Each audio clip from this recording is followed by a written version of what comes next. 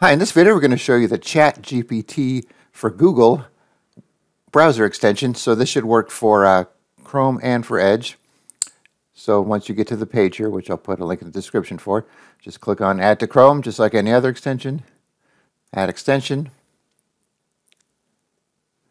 And it tells you to add it to your extensions up there. And depending when you're watching this video, it might prompt you to install this additional extension, which obviously you don't have to do unless you want to. And it might give you this option here to go to the options page, which you could check out.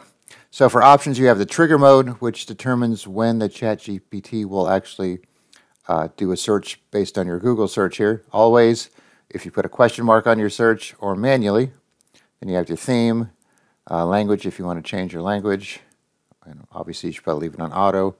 And the AI provider if you want to use the ChatGPT web app or OpenAI API. And you probably just leave these settings alone here. So close that out, close this out here. And if you go to extensions here, you could also get to the options and also remove it if you don't want it, or if you want to pin it, which you probably don't need to because there's not much you could do with it. All right, so let's go to Google here. Let's type in a search. Let's see.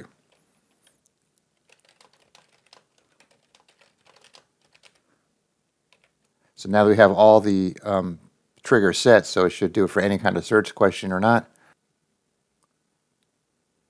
Okay, so when you do your search, if you don't have an OpenAI account, you're going to have to create one. It's a free account. So we're going to log in here.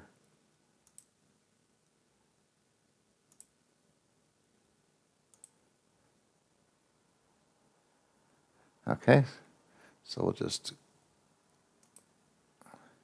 go back here.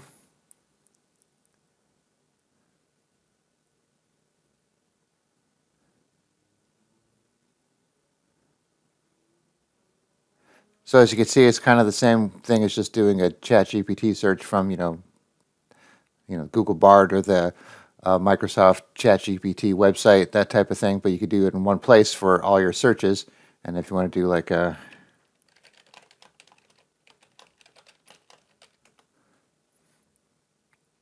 you have your Google searches here.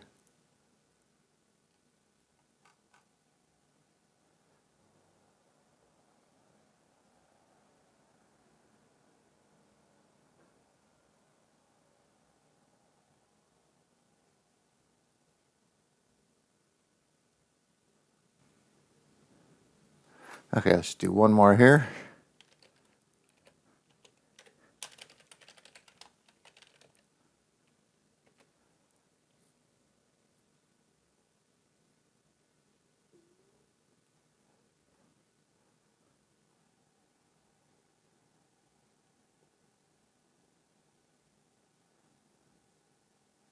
All right, so you get the basic idea of how it works. So it's up to you to go to the triggers to determine, when it kicks in, if you want to have it do all the time, just with a question mark or manually. And then, of course, you'll have to make an OpenAI account to use this as well. So if you're just if you're into the ChatGPT thing, then it's kind of a cool little extension. Then, of course, like I said, if you don't want it, just go back here, remove from Chrome or remove from Edge, and then you'll be back to normal. All right, thanks for watching, and be sure to subscribe.